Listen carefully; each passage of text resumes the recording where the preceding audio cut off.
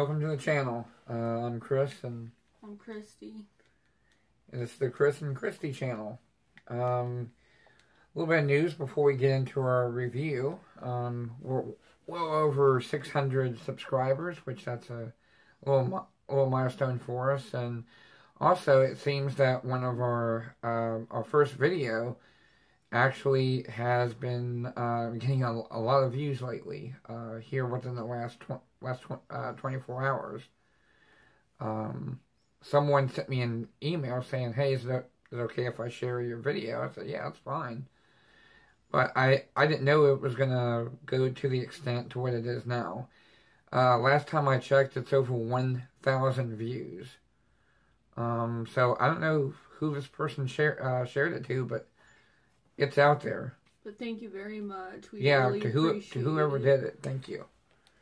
We're going to be getting into our review today, and it is a ham radio. This is the Baeofeng. It's the BF-F9 V2 Plus. It's a really nice radio. It's got all the FRS channels in it. It's got the GMRS channels, some LFD channels, PMR, MURS, MURS, blue dot, green dot, marine channels, TAC channels, which you can find those if you're lucky enough to. Local fire departments, police departments, Medivac, the jail, a lot of ambulance services, air cares, security at a lot of different malls and stores.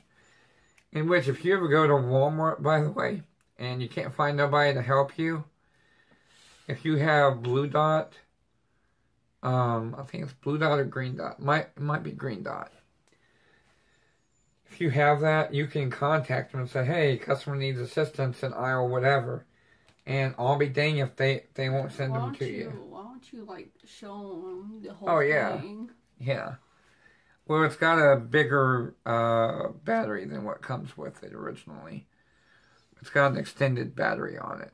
Usually it looks like this. Looks like a little mini radio. But you can get any type of a antenna. I have one that comes all the way up to here. But I like this one when I'm wearing it on my belt. You know, it gets pretty decent range. Now, this is a transceiver and receiver, which means you can receive as well as transmit. But the ham channels, you cannot transmit on them unless you have a license to do so. You can listen, but you can't legally transmit. The public safety channels, like your police departments, fire departments, EMS, don't really mess with those because, I mean, you could mess with, you know, people getting life-saving help. There is the ability to talk to them on these radios. There is the ability. If you turn on and you hit the button and you say something on that channel, they're going to hear it. I guarantee it. If you need, like, help and you happen to have it. Yeah, there are certain circumstances where if you have a radio like this, let's say you have your local, your local fire, EMS, or police on here. If you're in an emergency situation, you don't have a phone that works, and you really do truly need help, you can mark up, and you can use it to call for help. And that radio's not really on, is it? No, it's not on. I have it off. You can. It also has a lot of power. It has a high power mode. So that's what makes it a little bit different from all the little cheap Baeofeng Chinese radios. Is this one has a high power mode up to, I think it's 8 or 10 watts. And when you're using this for FRS, for Family Radio Service, or GMRS, it's going to reach really, really, really far. It's really cheap to get a GMRS license. It's only $20 for a lifetime. Like I said, it's cheap to get, so. I mean, you can... And I think you could probably get, like, a weather service if you're... Yeah, you can also get the weather service. If you have a tornado coming, but you're down in the basement instead of in front of the TV, and your power goes out, that'd be useful to have. In fact, I'm going to see if I can find it for you. Hang on. If your car breaks down, it'd be useful. It does have FM radio also.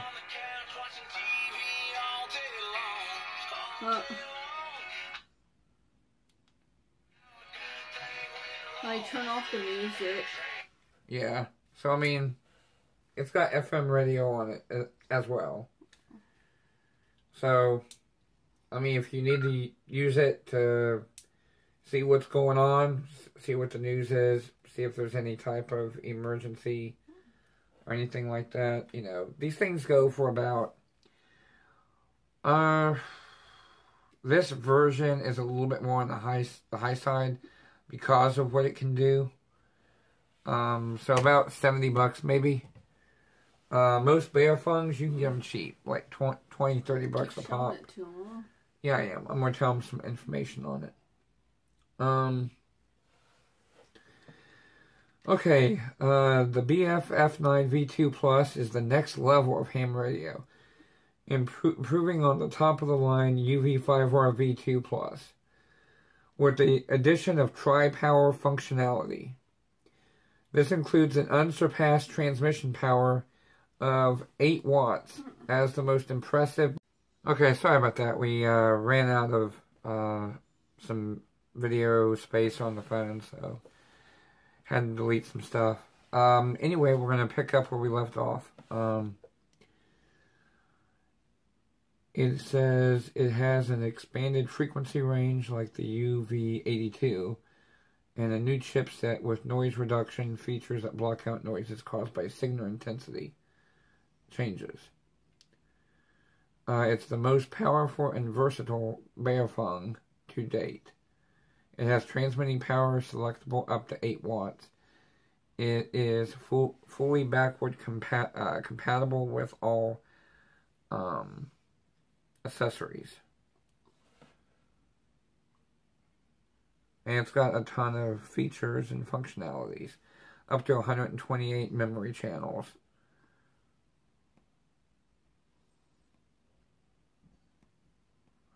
It's a pretty neat little radio.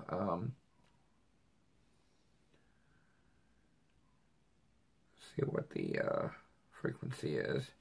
400 megahertz to 520 megahertz. That's for UHF. VHF is 136 to 174 megahertz. Oh yeah, I forgot to mention, I don't think civilians can have these because I'm not really seeing anything for sale. I think they stopped selling these to civilians a while back. So if you were lucky enough to get your hands on them, there may still be some. Let me see if Amazon's got them. Don't quote us because we don't know if they're still for sale or not. But, I mean, I remember my husband telling me that, you know, they don't want civilians having these types of radios for certain reasons because they interfere with help and stuff. Actually, they got them on Amazon, but they're a little bit pricey. They're pricey on Amazon. They are $90. Yeah, $90. So they're, and that's not even including shipping. So they'll be about $100. So they'll be like $91.89. Or upwards to $100 at least. No, not $100. With shipping? $91.99. With shipping? Shipping's about $6 or $7. But Amazon has a limit. Like if you spend more than $50, it's free shipping. Sometimes I think. I'm not trying to contradict you, but I know Amazon. Like if you you might be right. Up to $45, it's free shipping. So it says here, if you get it together with the cord you're going to need to program it, plus a larger antenna, you're looking at $143. So if you want to get all the stuff that you need extra to program it and to be able to really use it, you're looking at close to $150.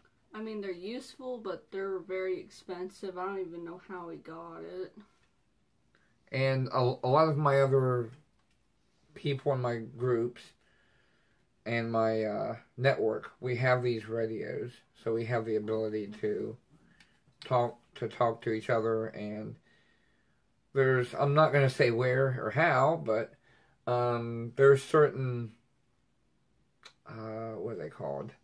Repeaters that you can bounce off of when they're not being used or monitored, if you catch my drift. But yeah, I mean, depending on where you live, there may be some repeaters that you can bounce off of.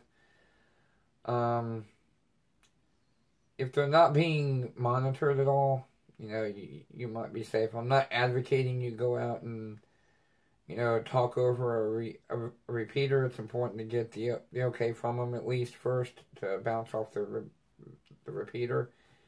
Which in most cases you can ask people, and if they have a repeater or a business, I mean, most of the time they'll tell you if it's not being used, if it's a weekend, or if it's not being utilized by their company. They don't care if you use it. Just ask them.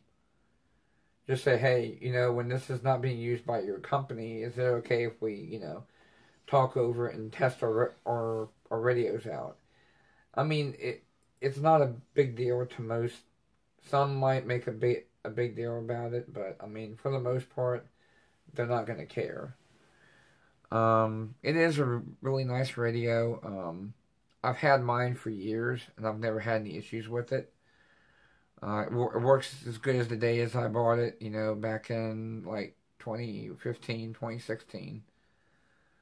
And it works terrific. I've had it for like 5 years, and it works great. So, like I said, back then it was like $70, I think. So I think it's went up a little bit. For the most part, like she said, they don't want civilians getting their hands on these because they can be programmed. You can listen to the police. You can, I even was able to listen in on, the FBI doing operations or SWAT teams. All you have to do is look up these codes online. It's basically the same radios that most, EMTs and police use. So, I mean, I just try not to mess with their channel. I think it would be safe to, have. Yeah, I mean, if you're just going to listen to it just to see what's going on in your neighborhood or whatever, that's fine. You can listen to it. Just don't interfere with the, public safety band. It's really cool, though. I mean, if you get a ham license, it's not that bad. It's not that expensive. You can get a ham license and fully operate them however you want. And I mean, there's different levels of ham radio and different license. But anything you want to add?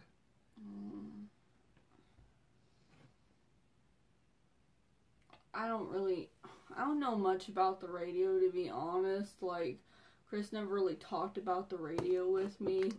All I know is it just plays music, and it's a police scanner. That's all I really know about I mean, back when I was on a fire department, I used to use it when I was on squad. So, I mean, like I said, I know for certain that you can key up on it, and it works. So yeah, I mean, I know for certain that it works for public band. That's why I said, you know, unless you have the explicit okay to use it, you know, try not to, you know, mess with it or anything like that. And there is a button, it says call on it. I will tell you this much. If you are on a public band and you use this, if you hit that call button, it's going to automatically give your position away. Like where exactly you're at. They can triangulate you by you pushing that button. That call button. Like you just pretty much gave away your radio position. And why it's there is because most police officers don't really mention it. Or EMTs, firefighters, but I'll tell you. If you ever see a cop, if he's at your home for whatever reason, and he's got his hand on his belt, and he's alone, and he feels threatened, he feels like the situation's bad, he's not going to get on his radio mic and radio for backup. If you watch him and he puts his hand on his radio and is pushing like this, guess what? He just put in a emergency SOS that he needs backups in a silent way. So if he's pushing that button on his radio, he just told dispatch to send as many cars as they can to help him out. So just a little FYI out there for, you know, cops with radios. If they push that little orange button, they're calling for help, and it's going to be there quick. So, you know, just a little FYI for you.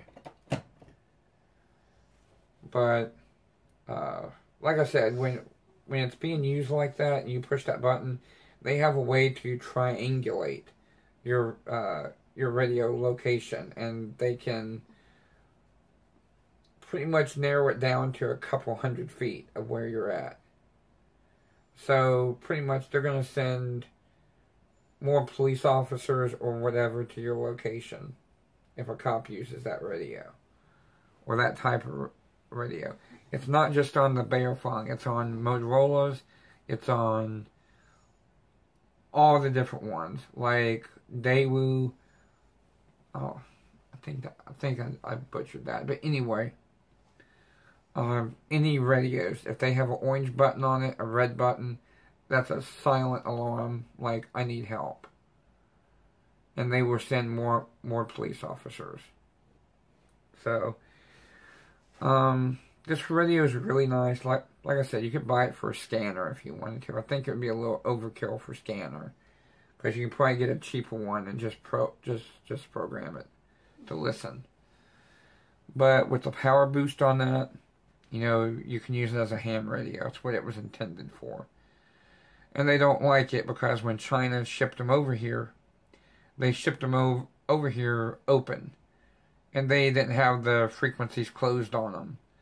So now the police, fire, EMS, military, well, I mean, I'm sure the military has more, you know, higher tech stuff than that. But anyway, the local police and fire departments do not like those. Because you can listen into them. And you have ways of, you know, actually talking to them. And you could mess with their, you know, radio system.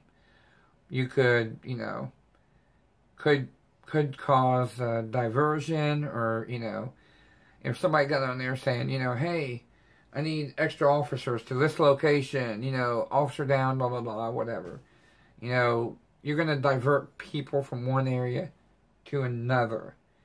That would be kind of funny. And if somebody's doing some criminal activity out there, and they're wanting to divert police away from them, they could use these radios really easily and get the cops and whatever to go this way while they're over here doing whatever. But why would you give criminals ideas? Why are you saying all this? No. I mean, it's just to say that, you know, if these got into the wrong hands, you know, they would cause problems. So I'm just saying, you know, if they got into the wrong hands... Well, no criminal's going to be able to afford that. That's outrageous. And plus, I mean, you got to have a little bit of tech savvy to, you know... It's not as easy as just plug and play to, you know, program these. There's some work to do with it. You have to go through... It's laid out like a Excel format. And you have to put the channels in. You have to have some electronics knowledge to do it. It's not as easy as just plugging it in, just picking which ones you want.